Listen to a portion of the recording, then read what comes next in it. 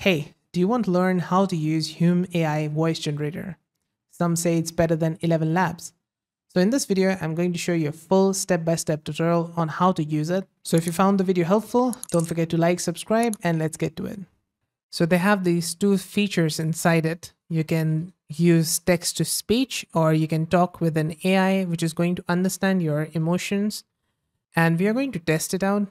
It does feel much better than ElevenLabs, but that's up for you to decide. I'm going to just choose the voice here. They've got a lot of these voices. We're just going to select this one.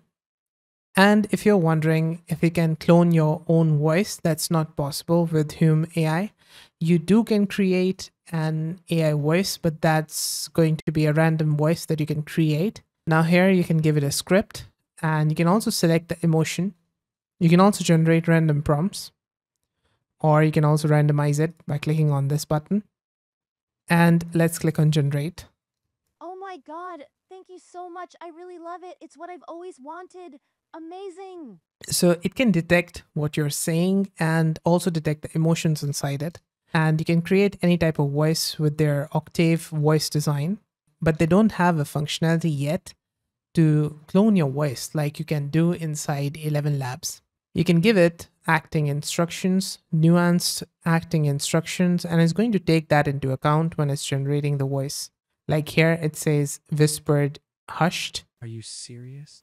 Or pained, shocked. Are you serious? And they say that it's the first AI voice generator that can do this. And you can have any emotion or speaking style on command. So they also have an API. So if you're a developer, you can take their voice generating capabilities inside your app. Now let's take a look at their dashboard. I'm going to go into their app, which is on platform.hume.ai. Now on here, on the left-hand side, you can click on text to speech, check out their playground, voices, and projects. With projects, you won't be able to check it out because it's for the premium plan and not for the free users. So if I go into playground, I can type something here, and on the right hand side you can select a voice. So these are all the voices that are featured, and this is the voice library. Hume's AI voice generator is insane. Well, I remember back in the day, we'd sit and talk. Okay, so I'm obsessed with this new skirt I got. In the ancient land of Aloria. The real kicker, you can spin up any day. Yeah, I'm always awake. And you can see that there is a My Voices tab. This is just for if you generate a voice or create a voice by clicking on this button. So I've already made one.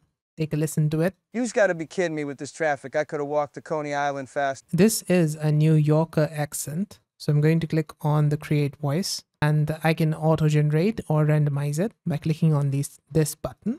You can give it a prompt, a voice prompt, and the text that it has to speak. So let's click on generate samples. Okay, so I ordered this thing, right? And it was supposed to be here last week. Okay, so we got the sample 1, sample 2, and sample 3. We got 3 samples here, and we can switch between them. So this was sample 1. This is for sample 2. Okay, so I ordered this thing, right? And this is for sample 3. Okay, so I ordered this thing, right? They all sound similar, so I'm going to select the sample 2 and give it a name and save voice. Now I can use it inside my text-to-speech playground, and inside this you can see on the bottom left your remaining credits. So this is remaining characters 9,535, and currently in this I've typed in 16 characters. So I can enhance this text and generate it.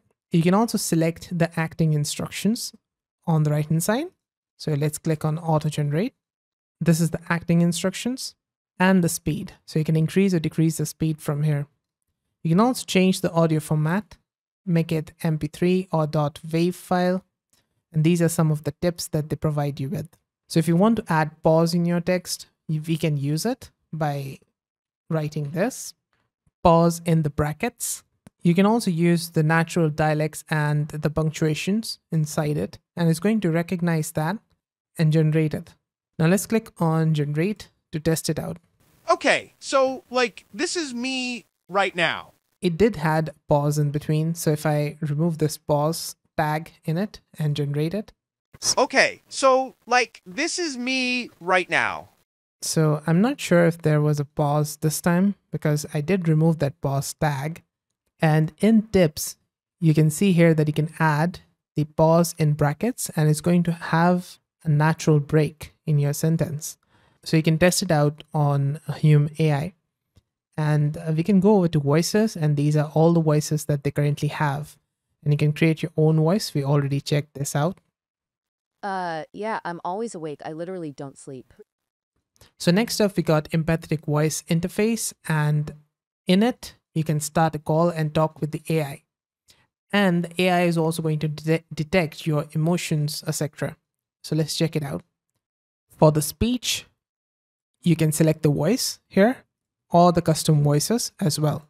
You can create a voice from here, name it base voice, change the base voice that they already have, like Cora, and you can make it more masculine or feminine, assertiveness, confidence, etc. You can change around this, and once done, you can take a listen to the voice sample. Neighborhood AI with a knack for emotional intelligence. What's on your mind today?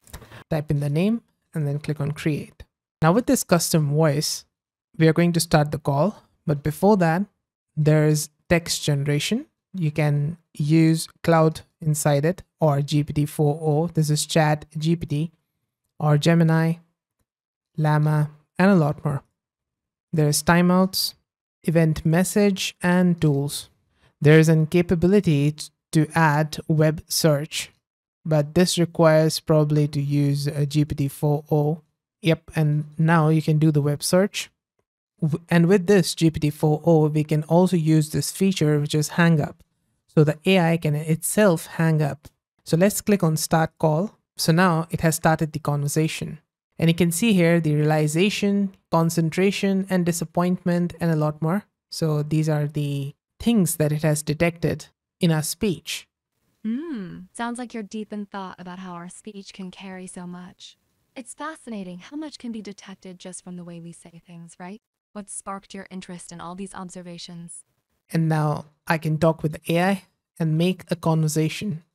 It does take a little bit of time before it speaks. Absolutely. Diving into AI conversations is like getting to know a new friend. It takes a bit to hit that stride. How have you found our conversations so far? So you can see the different emotions in the AI when it speaks and in my speaking. So here, contemplation, awkwardness, calmness, or in her, interest, confusion, anger, and such. And you can mute your microphone by clicking on this button or mute audio playback. And you can also press on this button to drop the call, end the conversation, and you can see the summary of the call, the assistant, and the user. So what were the emotions and what were the emotions of the assistant? You can see the top expressions, etc. And if you do not want to talk, you can also send message in the message field here. So these are the voices that can be used for the empathetic voice interface, and you can also generate a new voice that we already checked out before. There's expression measurement, which is very similar to empathetic voice interface. You can add your own webcam and it's going to detect based on your face and expression levels. You can also give it a voice file. Like here, you can select the model, toxic versus not toxic, song, genre, prediction, and a lot more. You can try an example. Let's try an example here. And then you can start analyzing the file. And now, because we selected the song genre, it's predicting it. And it's going to say that it's more related to the country song. Next, we have jobs and the custom models. You can also create your own custom model if you want. And these are API keys. If you're a developer and you want to integrate this Hume AI inside your app, you can do so by using these API keys inside it. You've got the API key and the secret key. This is your usage, how much you've used Hume AI so far. And then we got the billing. It's very similar to ElevenLabs, but like I said before, they don't have an option to add your own custom clone of your own voice. You can create a voice, but not your own clone. It starts off at $3 per month and goes all the way up to $900 per month. So yeah, that's it. That's how to use Hume AI. And if you do found this video helpful, don't forget to like and subscribe. And if you have any questions, let me know in the comments. Also, there's a link in the description. If you go through that link, it may help me out with a small commission. And that's it. On the right hand side, there will be a playlist. You can check out my other software tutorials and the AI tutorials. So see you there. Bye for now.